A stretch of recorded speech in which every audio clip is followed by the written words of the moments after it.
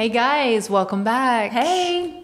We are going to interview Miss Lauren today and kind of find out her part of whole life vitality, what she does, what she cares about, what her purpose is in life, what her focus is, all the things that makes Lauren. No pressure. So Lauren, what do you do? What do I do? What do I not do? Right? Okay, what do I do professionally? We'll start there. Professionally, I am a certified personal trainer and a certified nutrition coach. Wonderful. And that means that I help people with their bodies. I help people meet their physical goals and recognize their physical needs, and help kind of narrow down what it is that they want based on what they're looking for. Wow. When people come to you, are they often like super motivated and ready to make changes? Almost everyone that comes to me really, really wants a change, because that's why they sought me out. Yeah. Right? Because they have this idea, whether it's bikini season, or the holidays are coming, or I have a 20-year reunion, or I'm getting married, or, whatever it might be. There's always something. Yeah. But there's a big difference between I wish I already had and I want to. No quick fixes for this journey. Unfortunately, that's not how the body works. It's not how the body works. Yeah. What led you to becoming a personal trainer and a nutritionist, actually? What's the story behind that? Well, I was the child of someone who struggled with their weight. For as long as I can remember. It was fad diets and Slim Fast or Herbalife, or only eating certain things, or cutting out whole food groups and doing all the fitness videos, right? So the fitness videos of the 80s and 90s. The Jane Fonda? I have done some sweat into the oldies. I have done the Jane Fonda. I just thought it was so much fun. My mom would get together with her group of friends, and they would send all the kids outside, and I would always stay inside and do the workout video with them, because I'm like, we all get to move together. This is so fun. Wasn't it Buns of Steel? Buns of Steel, yes. Suzanne Summers Thigh Master. Suzanne Summers, yes. I owned that Thigh Master. I think every home in the 90s owned that Thigh Master. Everybody did. But I saw the struggle, and I saw family members struggle, and I saw my mom's friends struggle, and I was just confused because I was an active child, very active child, sometimes annoyingly active, I believe. Some people might have put me into that category. I liked to climb trees and run and play and ride bikes, and would get frustrated with my body when it couldn't keep up with my desire to continue to move.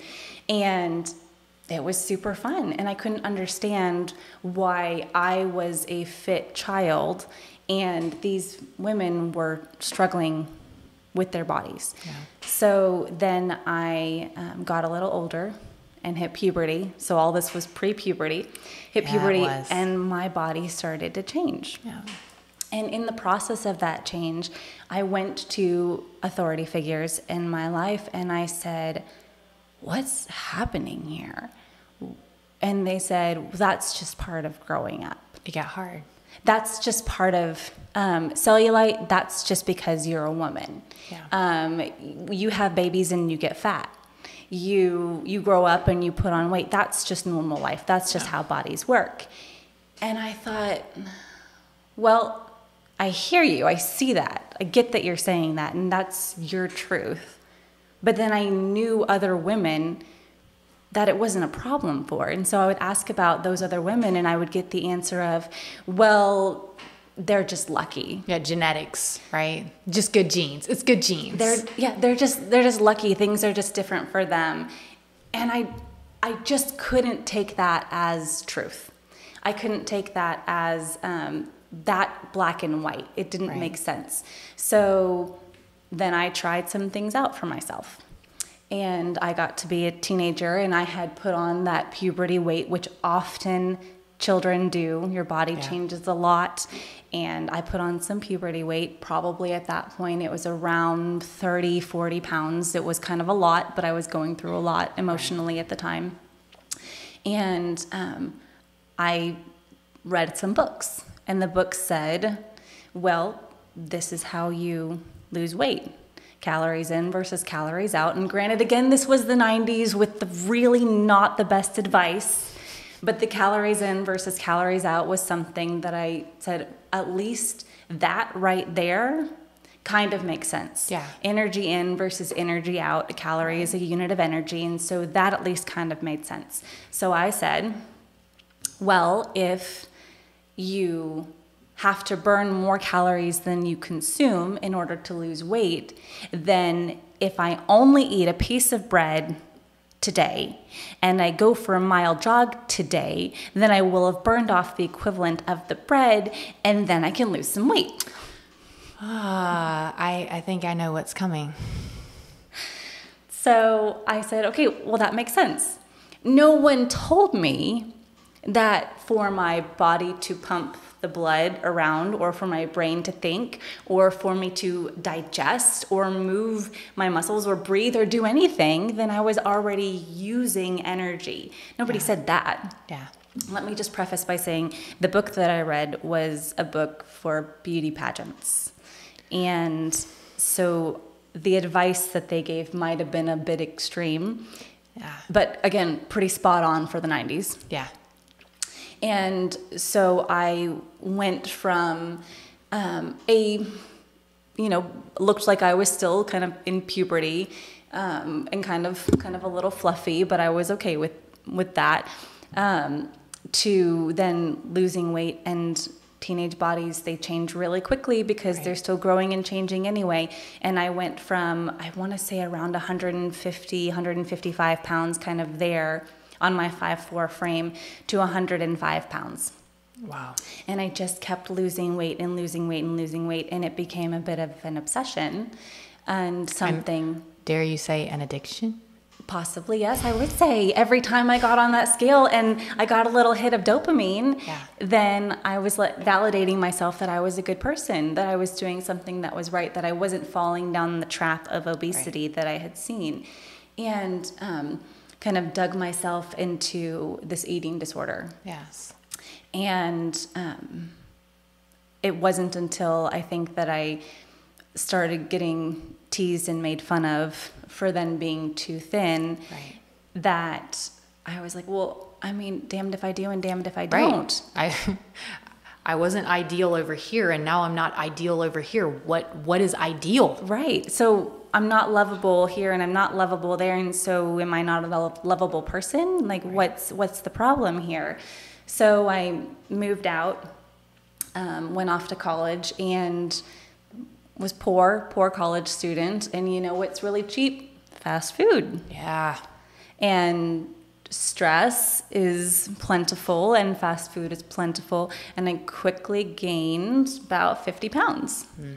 And I continued this up and down journey with the weight, still trying to figure things out. I moved out pretty young. I moved out when I was 17, and still so much to figure out at that age, right? So up and down, and in the process of doing that, I came to some conclusions about liking myself, that maybe that was a piece of the puzzle here. Right. But I don't think that I fully came around to understanding all of that until I became a mom. Yeah. And started seeing my daughter and realizing that what I had done to my body with these extreme weights, as low as 105 pounds and as high as 208 pounds, having gone through these extremes, that I didn't want this for her. Yes. So I started personal training when I was 18, 19, around there. And I did what I understood, and I did what was taught to me, and encouraged people to work out a lot and to make that a part of their lives and to modify their eating, and maybe a little bit more than I would recommend now. Yeah. But It's a journey. We right? all learn along the way, and that's ultimately what I've learned over the course of these last 20 years of training has given me such a solid foundation that I know when I sit down with clients now that mindset body connection plays such a huge part in how your body works, because I didn't get to a point where I was happy with me physically until I was happy with me mentally. Yes. So what I'm hearing you say is that the why behind the change is pretty important when you start this physical journey. The why is huge. And I am a firm believer that if you have a big enough why, there is no such thing as an impossible how. And the why shouldn't be that I don't like myself how it is now. I don't like what I'm seeing. I'm seeing this, I'm seeing that. I don't like it. What should the why be behind a fitness journey? It's impossible to bully yourself into being healthy. It's impossible. You can't bully other people into it. You can't bully yourself into it. It just doesn't work. Right. The people who see success in weight loss by doing that are the ones that it bounces back. Because they will fall back into old patterns of self-destruction. Right. Because they still don't like themselves. So for me, the big whys were, I want to be healthy for my kids. And then I want to be a good parent. Yeah. And I need to address the stuff that I've gone through mentally so that I can then be a good example for my children and respond in a healthy way when my children need their mom. Yeah. And then I got sick. And getting sick was pretty profound. I dealt with pretty severe adrenal fatigue, couldn't get out of bed, couldn't function. That was rough. It was rough. Yeah. It was a hard time. And learning how to incorporate foods and lifestyle as medicine, as ways to heal the body instead of ways to cope with life. Yeah. Made a huge difference. And then healed from that, felt pretty amazing. Had a couple of young kids and was diagnosed with cancer and felt like I just run into a brick wall. Like, can I not catch a break? What's going on here? And took that opportunity to dive even deeper into the world of healing with foods and how does the body work and why does it work this way and why does it create cancer cells? What are those even and where do they come from and how do we change that? Can we change that? Right. And I was able to completely heal from that. And once I healed from that couple years, then I was struggling again physically and couldn't figure out why, and found out that I had Epstein-Barr virus, which is commonly misdiagnosed as MS or fibromyalgia or other autoimmune diseases, Crohn's disease. They're all commonly misdiagnosed when they're actually Epstein-Barr. The beauty of it is a virus. Yeah. And so I heard virus, Epstein-Barr virus, and I'm like, well, I mean, I've gotten the flu. You can heal from a virus. I got this. Yeah. And at this point, I've overcome... The cancer didn't kick my butt. Right? This virus won't. Like, I've overcome so many things. Okay, yeah, maybe it lives in your body. Maybe you're telling me it can go dormant for 20 years and then come back and be brutal on your body. But I don't believe it has to be here forever. I don't believe I have to exist in this. And so each time I use it as an opportunity for learning and for growth. And each time the knowledge that I gained grew so much that I have even more to share with the clients that I work with. So you're saying hope plays a big role into healing? Huge. Then? Huge. So your why needs to be something that really drives you. Absolutely. Okay. So with that, if I come to you and, you've healed yourself through those things and, paying attention to how you're moving your body and what you feed your body. So are you going to tell me this is good food, this is bad food, eat this, don't eat that as your client? What is food? Food is fuel. Food is fuel. Okay. Anything else? Nourishment. Nourishment. Okay. Do you ever consume food for enjoyment? Man, birthday cake. Okay. Cookie cake. I'm a cookie cake person. Cookie cake. Man, cookie cake. I am a firm believer you can't have a dang piece of cookie cake and not smile through it. I'm happy. Yeah, the chocolate chip one. Yes. I mean, let's be fair, the sugar cookie one is pretty good too. Oh, okay, man. Yeah, but chocolate chip. So absolutely. Yes. So food is meant to be enjoyed.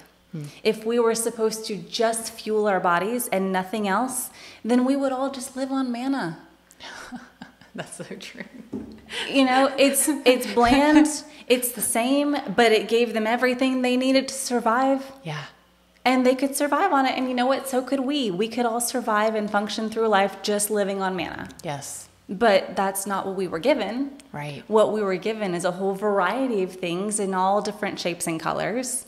Yeah. And each of those things have a purpose. Each of those things have different nutrients that they contain. And so there should be a whole variety of things in your world that you get to consume. That you get to. Yes. I like that. So I'm not going to tell you this is off limits. Right. It's up to you to decide, what do I want? And I'll tell you on a scale of 1 to 10 where it falls in the realm of really being more like medicine for your body and healing for your body, and where it falls into the category of just extra. Because even sugar is fuel. Yeah. Sugar is fast fuel. It's instant fuel. Yes. You can use it right away very easily. And that's just regular old white granulated sugar. That's incredible. Look, that's already I'm like, hoo.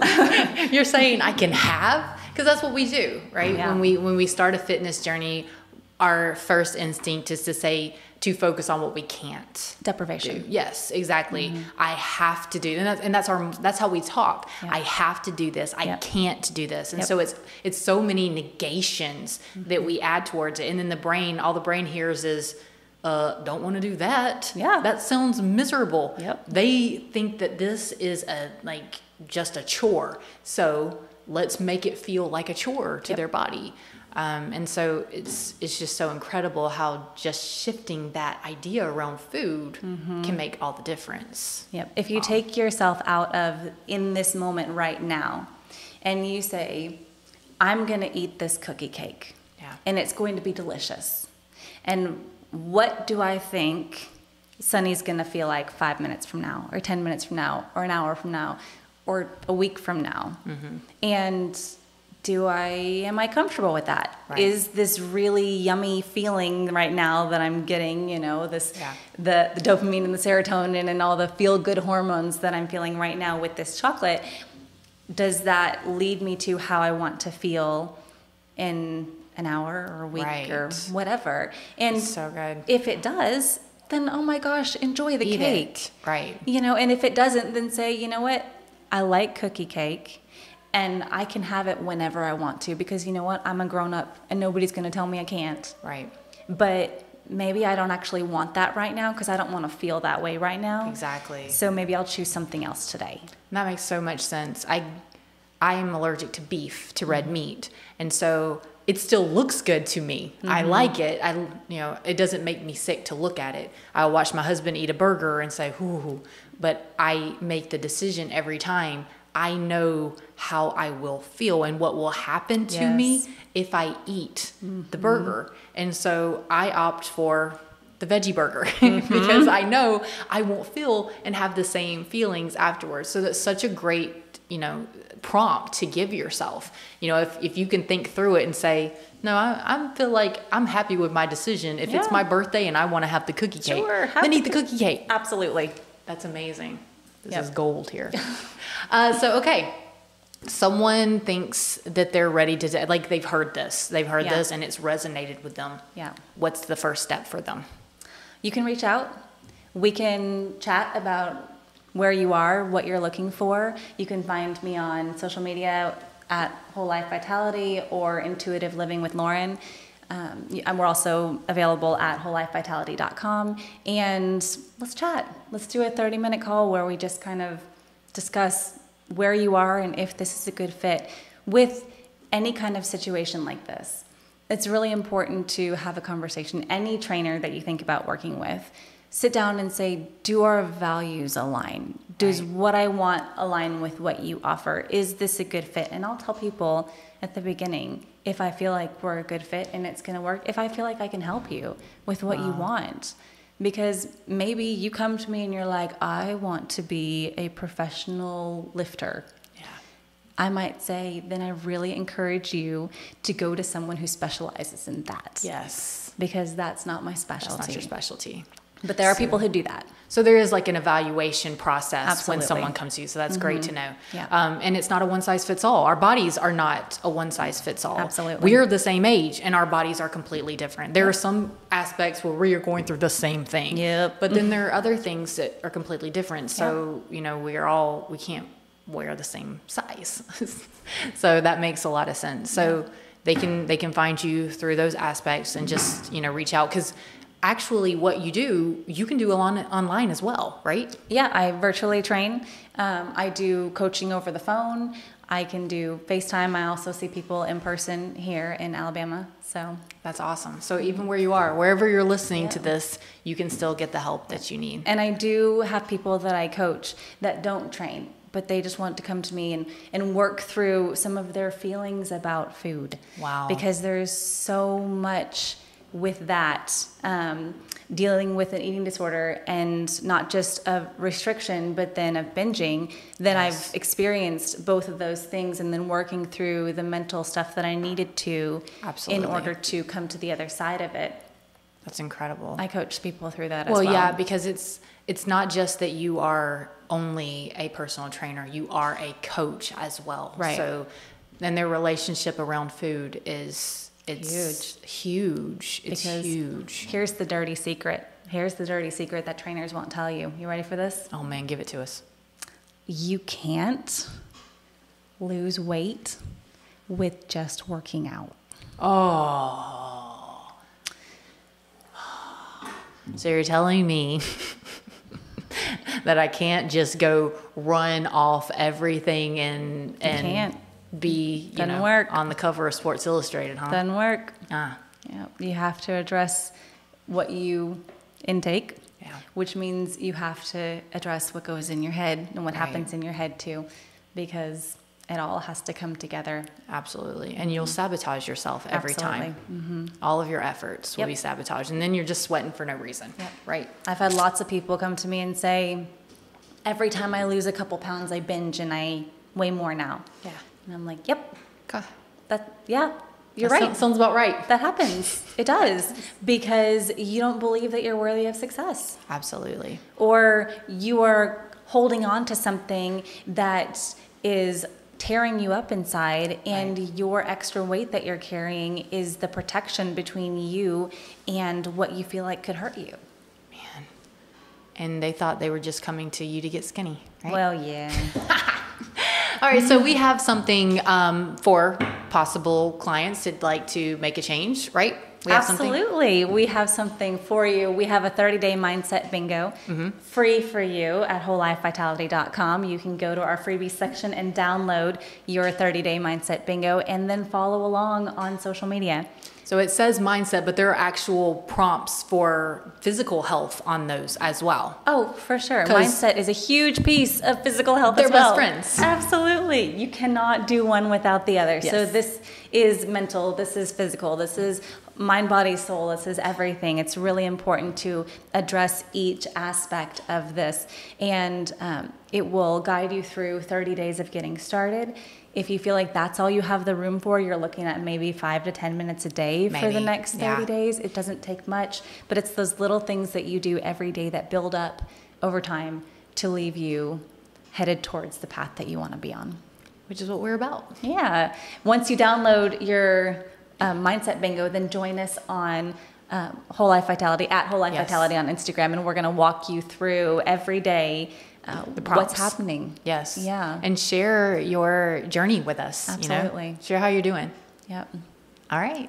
Well, thank you so much, Lauren, for opening up and being, so transparent with us with your story. And listen, if you resonated with any of that, reach out. She'd love to talk to you. Absolutely. Thanks so much. Bye, guys. Bye.